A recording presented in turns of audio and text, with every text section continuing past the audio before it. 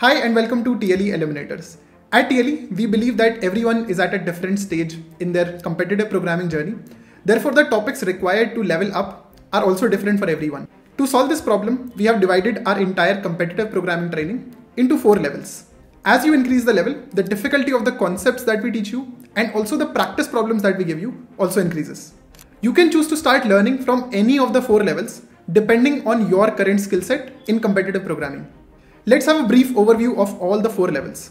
Level 1 is for absolute beginners who are starting their programming journey and who don't even know one programming language.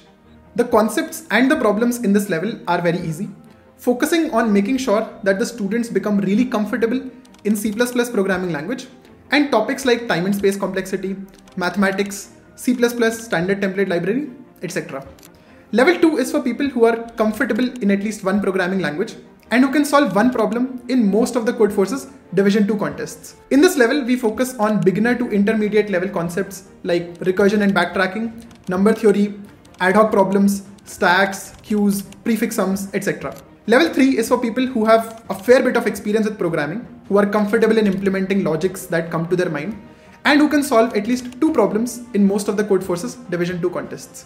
This is a more advanced course than level 1 and 2, and it focuses on more difficult topics like advanced binary search, 2 pointers, sliding windows, advanced number theory, greedy problems, etc.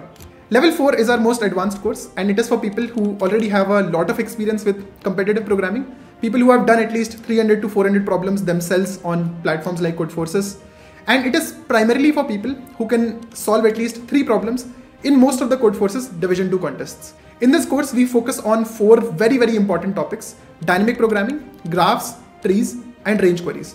There are very few topics in this course, but we take a deep dive into each one of them, covering very advanced concepts like DP with bit masking, digit DP, binary lifting. Now, if you're planning to start your competitive programming training at TLE Eliminators, we recommend going for the most basic course.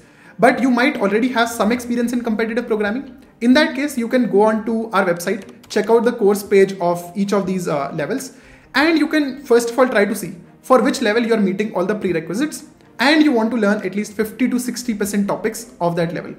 So ideally, you should not feel very overwhelmed when we're teaching you all of these concepts, and at the same time, it should not feel like a cakewalk. You should feel a little challenged. Now, we also have a recommended rating range of students for each of the levels. Again, if you're an absolute beginner, it does not matter for you. You can go for level 1.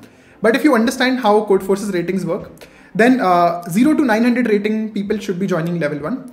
900 to 1100 people should be joining level 2. 1100 to 1300 rated people should be joining level 3. And people who are higher rated than 1300 should preferably join level 4. Now, this is just a recommended rating range.